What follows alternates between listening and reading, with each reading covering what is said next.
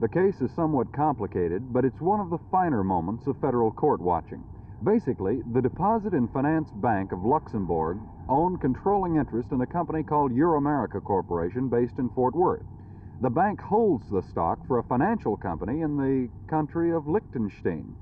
Euramerica is run by Robert Klabzuba and Edward Munson, both of Tarrant County. The bank, through attorney Sterling Steves, contends that Klabzuba and Munson used deception to have issued and buy below their value enough shares of stock to end up in control of Euramerica. The suit further contends that the Luxembourg Bank's representatives on the board of directors of Euramerica acted contrary to their instructions and for their own gain in permitting the stock issue to take place. The whole federal complaint amounts to a huge international stock fraud suit involving people in Tarrant County and all over Western Europe, in which a major bank finds itself a minority stockholder. The case was just filed today, but before it's over, it should be a fascinating operation to watch. Jay Lewis, Channel 8 News on the Move, Fort Worth.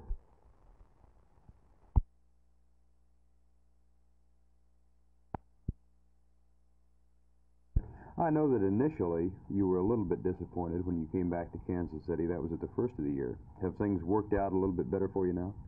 Well, really, I think the big thing, like I explained to you, Verne, was once I had left this league, I figured that I was destined to go to better leagues, like last year when I played in the Western League.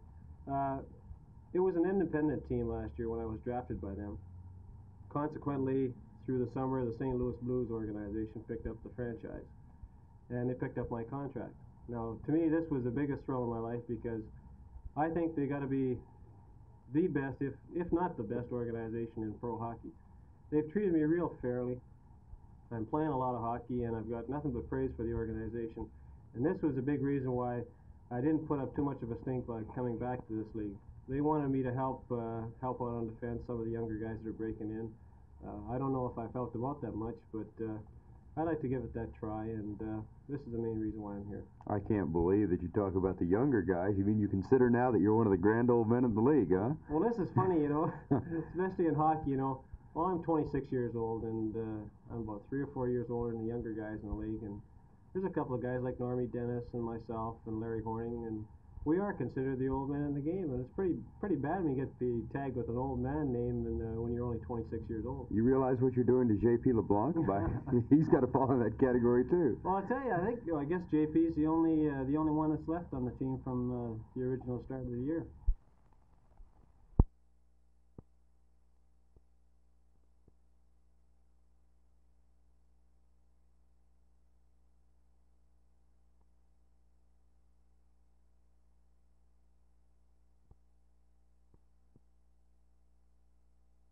For the better part of 2 days, policemen and security officials from across the country have been closeted in this room, sitting at these tables. They are members of the Law Enforcement Council, an arm of the National Council on Crime and Delinquency. They represented small cities, small companies, and large companies. Their task was no easy one. It was simple, however, to identify the problems basic and common to law enforcement agencies across the nation. No definite resolution or policy came from the conference. Instead, committees were set up. These committees were set up to research and study and then later make recommendations on such problems as organized crime, victimless crime, police corruption, police killings, and community relations. The chairman of the committee is Patrick V. Murphy. He's the commissioner of police in New York. He talked with newsmen at the conclusion of the conference. He said the biggest problem, however, was within what was termed the fragmented criminal justice system, that it was simply just not functioning properly. I think of all of the problems that were emphasized at this meeting, the problem of making the criminal justice system work more effectively has been underlined. As an example, police chiefs and administrators from all parts of the country emphasized their frustrations about the problems in the courts these days because of the backlogs and the overloads.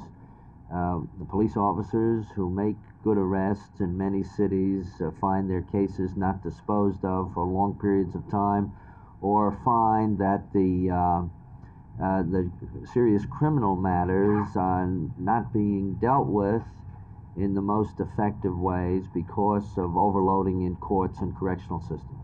The committees delegated with the responsibility of researching and studying the problems will make their recommendations when this council meets next May. Jerry Park, Channel 8 News on the Move at the Baker Hotel.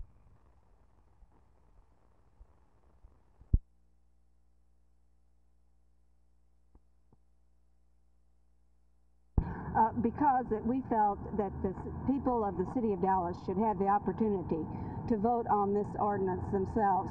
We came to the city council before they voted to pass this ordinance and asked that they give the people this opportunity, and they passed it instead. So now we are seeking a repeal petition to give the voters a chance to voice how they feel about this. We did not feel that the people had been adequately informed on what was in the ordinance. There were certain provisions that were not even made public until after it was passed.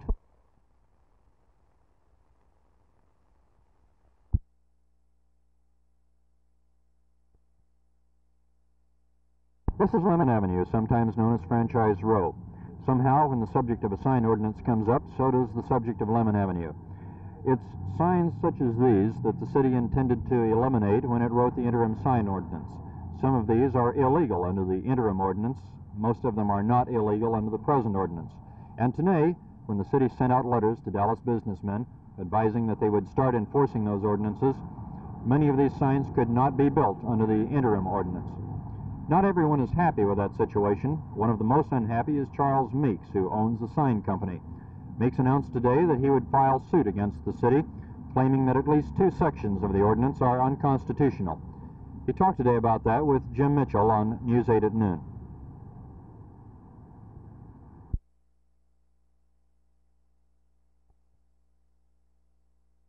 The consensus among the people who are charged with enforcing the interim sign ordinance is that it's terribly complicated. I talked to one man today. He said some of these signs are legal, some are not legal, some were built with permits, some were built without permits. They may have a tough time enforcing the ordinance, especially with the controversy now going on over the makeup of the Sign Advisory Committee. Phil Reynolds, Channel 8 News on the Move, on Lemon Avenue.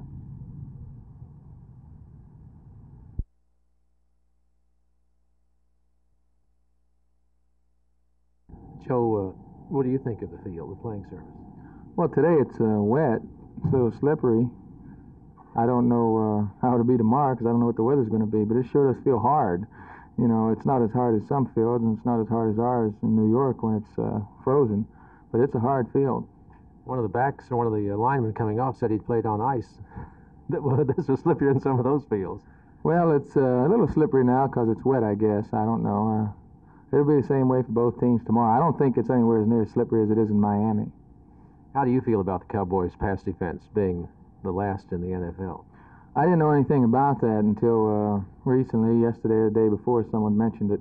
I don't follow statistics that much. I look at results more or less. And I've heard that they've been burned a few times, well, like I say, yesterday. But their record looks like they've been doing okay to me. And the defensive line and linebackers are, well, they're just a good football team. They have a lot of experience, especially in the secondary and linebackers. And Lily and Andre and Cole, well, they're super football players. Frank Ramos, your PR man, was saying that the nerve in your left foot that what was deadened because of that injury was the most painful you'd ever experienced. Yes, it was, but that's about gone now. I don't have much pain with it, or hardly any at all. It's still numb, but it doesn't affect much. Some of the San Francisco defensive backs were saying, quoted as saying you were just throwing it up for grabs a few times. What are your thoughts on that? Probably. I usually put it up for grabs.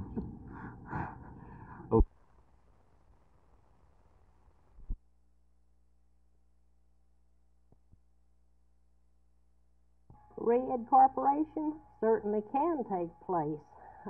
You see, there are 2 classifications, and even though the opposition is using the wrong classification and telling people that it cannot be reincorporated, that is not so. We have a letter right here from the State Board of Education at Austin, and they're telling us that this Kennedale School District is a common school district operating 12 grades and 16 credits, and it can be reincorporated immediately.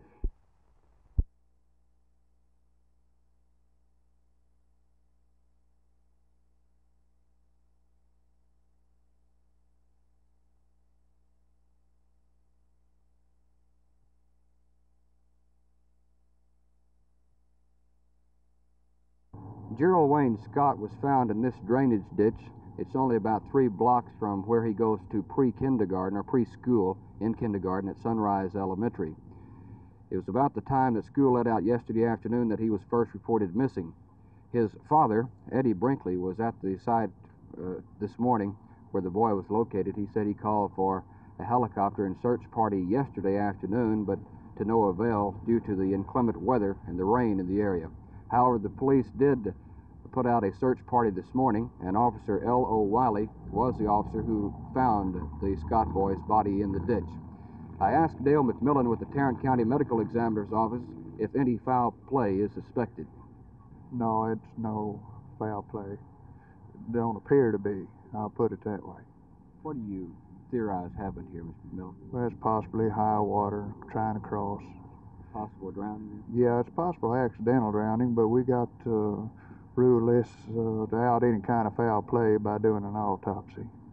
When will that be done? Well, it'll probably be done this afternoon.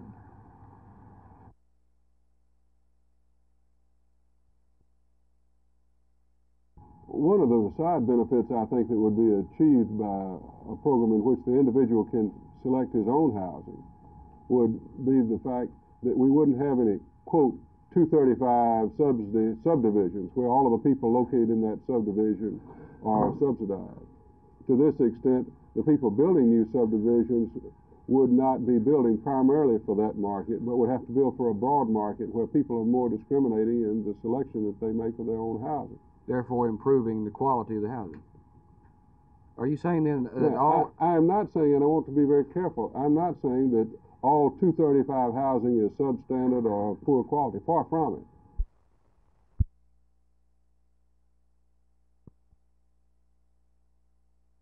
The Department of Transportation, however, has now done a study in which they indicate that for every dollar in premium, 60%, or it's actually 59.5%, and I think that's where you got the figure 59.5 cents of every insurance premium dollar is returned in the form of benefits. The other 40.5% of the insurance premium dollar is consumed by the insurance industry in the form of paying their agent who writes the policy, their underwriting cost, their investigation cost, and so forth. So the relative efficiency is 40% of the insurance premium dollar is retained by the insurance industry, 60% is returned in the form of benefits. Now, of that 60%, somewhere in the vicinity of 11 cents, it is true, does go to attorneys.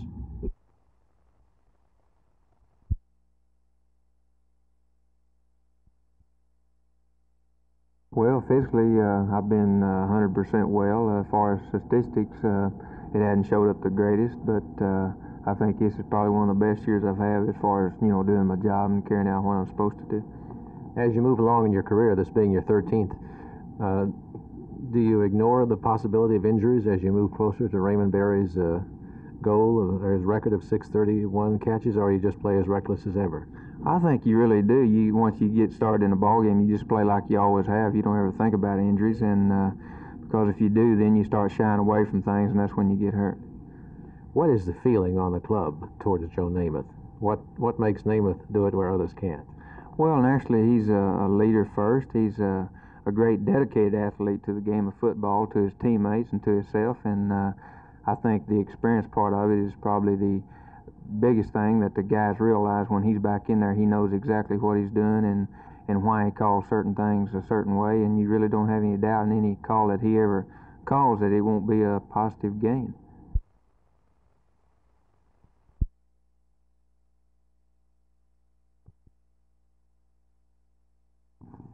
Come on, Hatter, let's go. It's cold. I'm ready to get back to the station. You about ready? Okay, you ready? All right, let's go and get going. What are you doing? What are you doing? Hey, wait a minute. Who's that guy? excuse me. Santa Claus, what are you doing down here in Duncanville? I thought you were up at the North Pole putting toys together. Well, I've been so busy putting toys together till I haven't had a chance to get my beard cleaned. Well, you got your reindeer double parked somewhere? Oh, yes. Well, should we go ahead and get it done? Can we watch? Yes, you can watch. That's going to be a first. Okay, fine, let's go.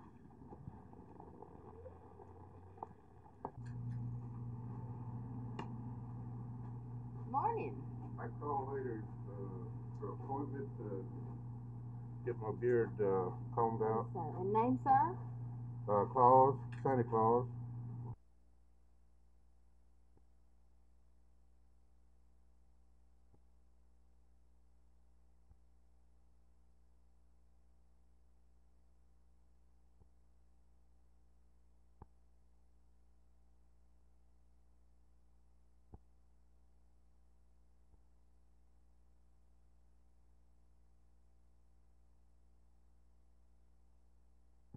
Santa, it looks pretty good. You did an awful nice job with it. Yes, I did a real good job. Thanks a lot. Nice to meet you, Mr. Lynn. Sorry to have to go around. Well, reindeers out the street. Okay. Merry Christmas. Merry Christmas to you, sir.